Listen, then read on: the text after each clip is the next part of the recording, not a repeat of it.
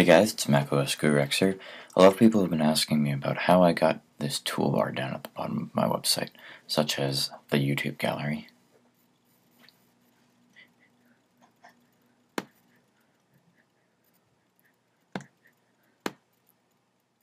which is a really cool feature. We also have the online view time status, you can see here.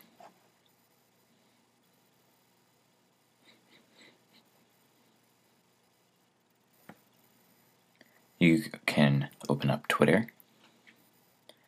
You can join chat.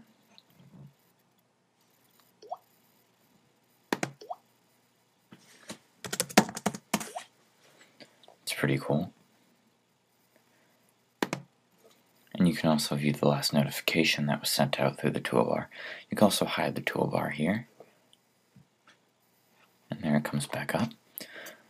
So there you can see that's new on my website, along with this little Twitter thing here. But a lot of people ask me, how do I get this on my website? So I'm here to show you. It's called the Wibiya Toolbar. So I'll provide the link in the sidebar. And what this toolbar does is you can have what I had there. So you can see general status here of who's using what. You can see the benefits that you've gained through this. So we'll go up here and edit our toolbar. All you have to do is create an account, and you're greeted with a Add Applications page to your design, and you can choose from all these different apps, such as search, latest post, subscribe via RSS, Facebook fan page, games. This is where I have the chat. Create a custom navigation menu that you can add, that you can edit and put what you want on there, and have it on every page of your website. So it's a really cool thing. YouTube Gallery I suggest everyone gets because it's a great application. You can also see here what will increase your page views.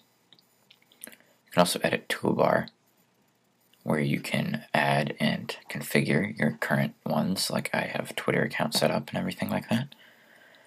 Also, you can install again if you have any type of problems. You can install it with all these things automatically, or install manually by taking the code.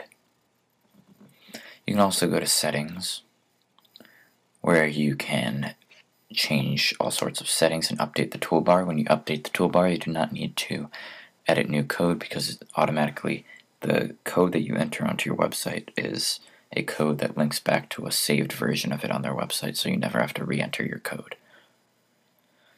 And then also you can choose different themes and see a preview down below of the color. So if you wanted a Windows website, I suggested the blue gradient.